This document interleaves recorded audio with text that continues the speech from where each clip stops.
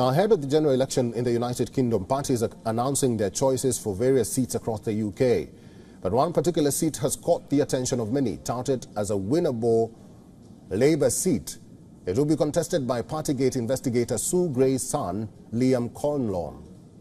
Liam is running in one of South London's newest constituencies, Beckenham. Many analysts are predicting a comfortable win from the seat. Liam announced his candidacy on the social media platform X. Liam will be contesting against Member of Parliament Bob Stewart, who represents the Conservative Party for the seat. The nomination for the partygate investigator's son has irked several Tory members of Parliament, especially those who blamed internal politics and political witch hunt for Boris Johnson's resignation.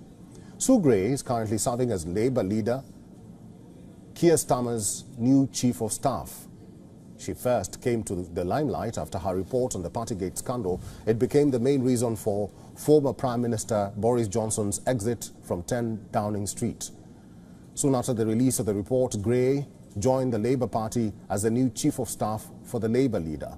Even though she did follow the protocols of taking another job after her resignation as the public servant, Tory leaders questioned her appointment as a case of conflict of interest.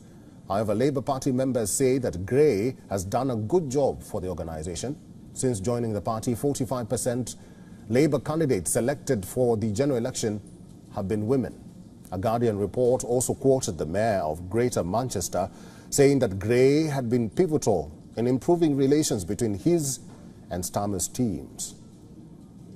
WION is now available in your country. Download the app now and get all the news on the move.